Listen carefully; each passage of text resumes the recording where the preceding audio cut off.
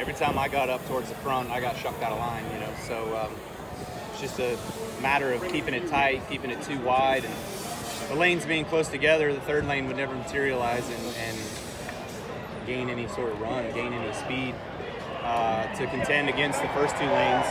And anybody who's out front is just a sitting duck.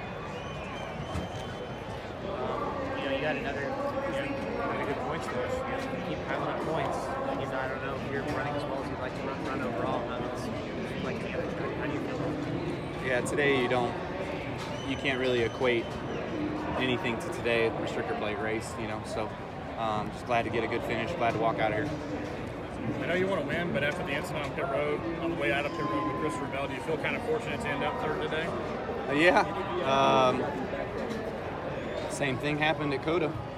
To me, it was just roles reversed today. So I don't know what I should have done differently. I was too wide with Noah, and we were just getting to the exit line to start going and accelerate, and I felt Christopher hit me in the door and spun out. He's got the #1 pit box, so I don't know